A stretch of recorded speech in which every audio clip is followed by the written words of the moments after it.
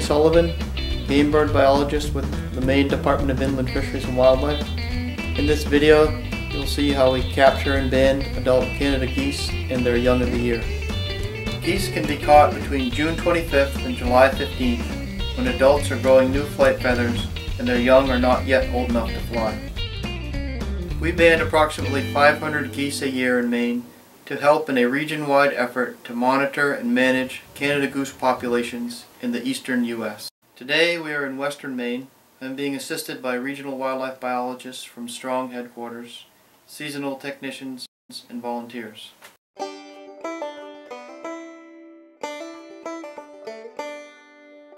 With enough people, we encircle unsuspecting geese.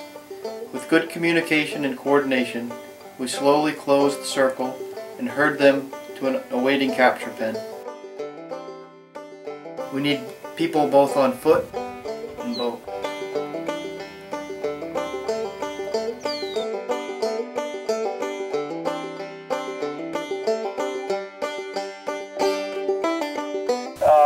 We probably could get some folks setting up the net now. When we herd the geese, we're trying to direct them into a net pen system that we've made up. It's shaped like a V.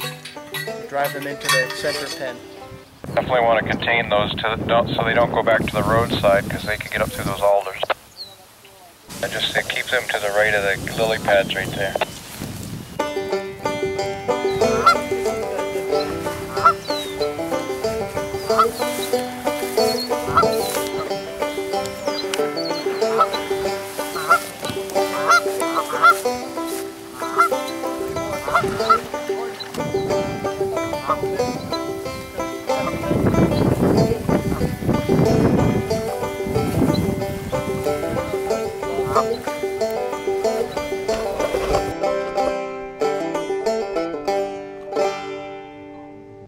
Can't be done any better than that.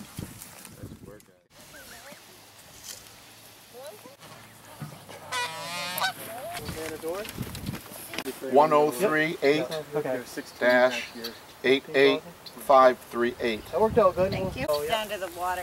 Oh, there's a break for it that way. Yeah, we'll run him a little closer to the water. You can pull his head too if you want, up by his neck. We always remove the young geese first so they won't be trampled by adults. Not with the dog. Around the body. Maybe a small. Young have their own crates to hold them during banding. Watch the wings. Tuck his wings up. Watch this with the body. There you go. It's okay. This is a hatchie or female? Along with the band number, we record the sex and age of the goose, as well as the location and date of capture. Try to close that gap up a little more with this. That way. And then see how it touches? Yep. When you're going to let go, it's going to spring back. Just kind of go back and forth like that a couple times.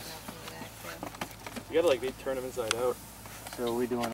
After the last bird is banded, all the birds are brought to the water's edge for a mass release. We want the young to remain with the adults in the flock.